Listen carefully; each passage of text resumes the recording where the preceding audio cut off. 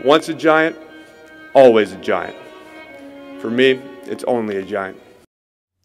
What's going on YouTube? Diggy546. Definitely hit that subscribe button if you're new. Like the video if you like the video. And I won't tell if you click that bell. But let's go ahead and get into this. So the linebacker spot is another spot that a lot of people are concerned about. A lot of people want Micah Parsons, and I can understand that. A lot of people, will want to trade back and get a JOK or something. But I like those players. I think they're good players. I think they're worth those picks. Micah Parsons with the 11th pick, JOK trading back and getting, maybe back 3 or 4 spots and getting. I think both of them are worth those picks, no problem. But there are a lot of great linebackers in this class.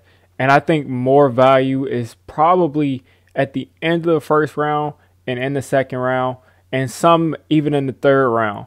So I think there's a lot of value there at the linebacker position and guys that will help us with what we need next to Blake Martinez, more than a Micah Parsons, who's not the best in coverage, but you can use him as kind of a pass rusher in some situations.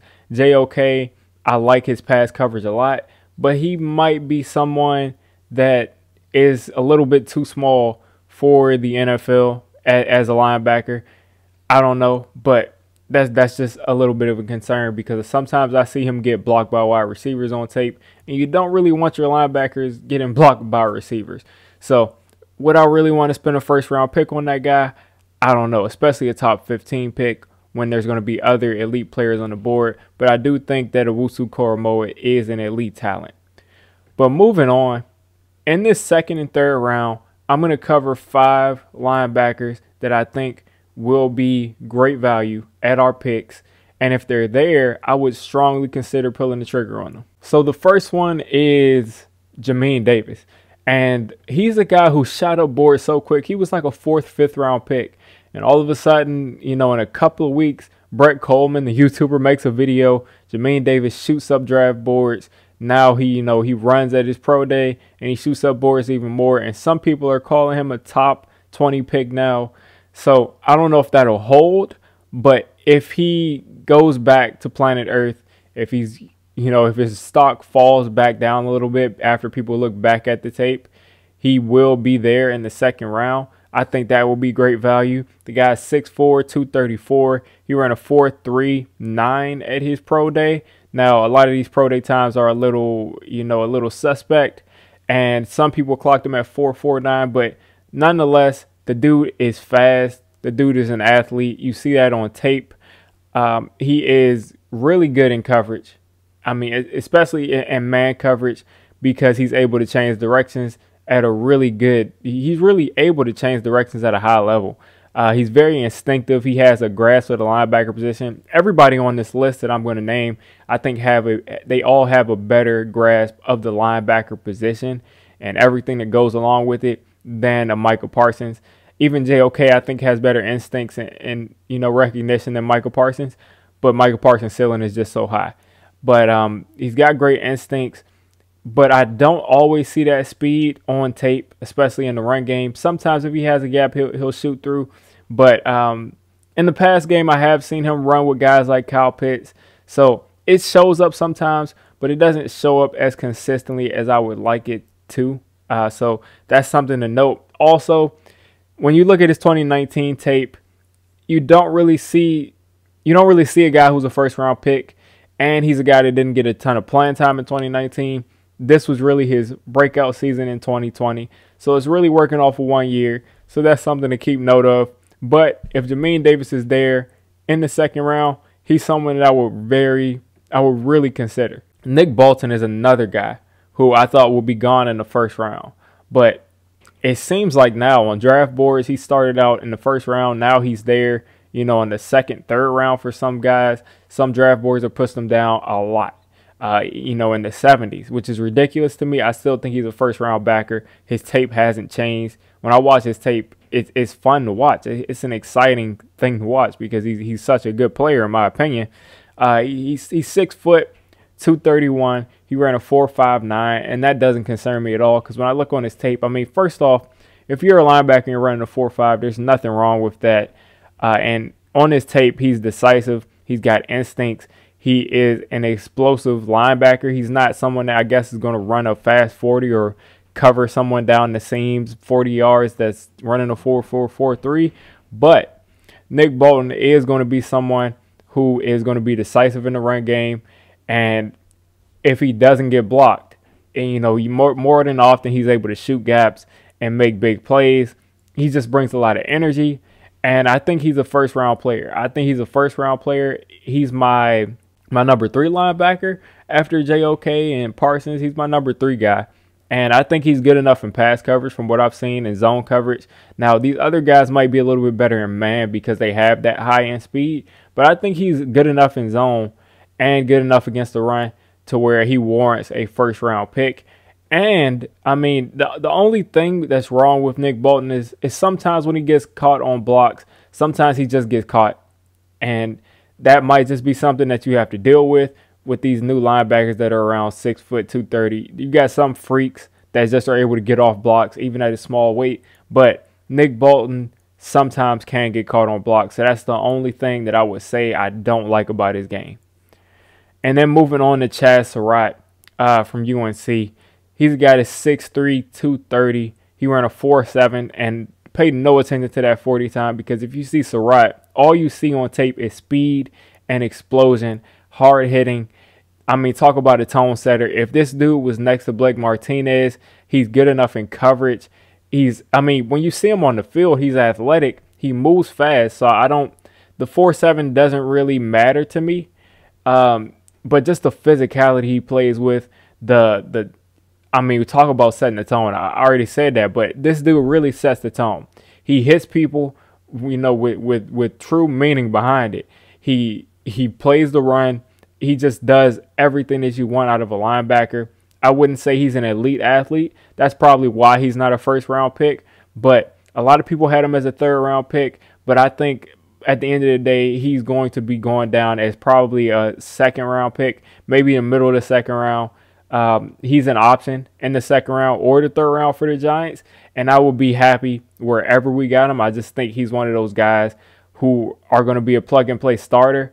He's going to be a guy who can do pretty much everything for you, and he's possibly someone who could replace Martinez down the road, and because he's not the best pass coverage guy, but he's a guy who who's going to be solid in it. And then with Jabril Cox, first off, is someone who's so versatile.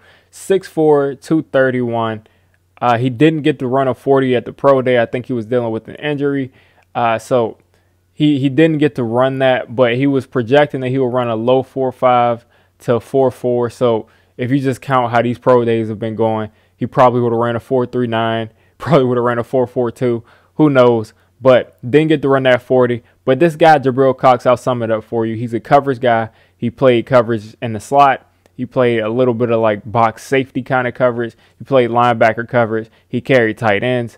He's a cover linebacker. That is his thing. That is his job. That was his role. And he did it at a high level. He did it at a consistently high level.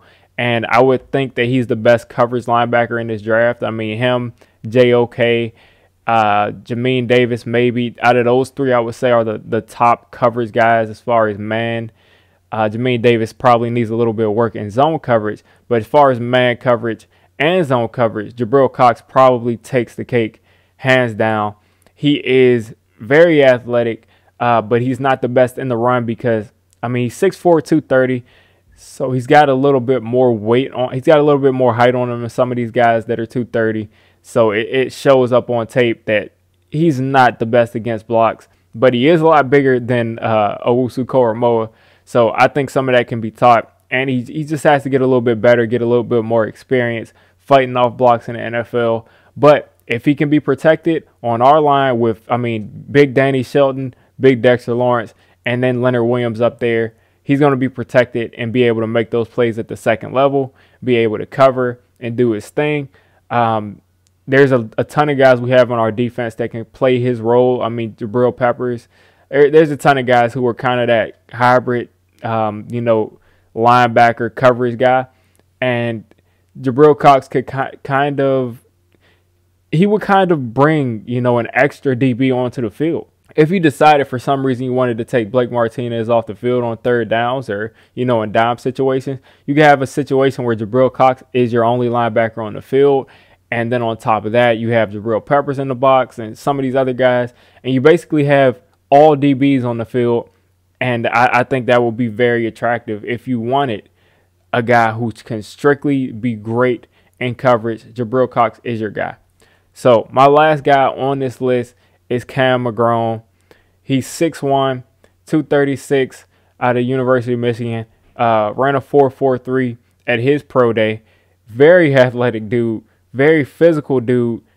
Plays very fast. I like that he doesn't really hesitate when he plays. This is a guy who I think will be available in the third round. I wouldn't be surprised if he shoots up boards and ends up in the end of the second, but I think he'll be there in the third round. I wouldn't say he's the best linebacker in coverage, but I think his athleticism gives you a chance to kind of mold him into a coverage guy. He does have those raw instincts, at least in the run game so far. He's only had 15 starts, so he's still growing into the player that he's going to end up being. But he shows a lot of promise. I think he can really, blossom into I think he could be a starter day one. I think he can definitely be a starter day one and just blossom into an athletic sideline to sideline, run stopping, covering.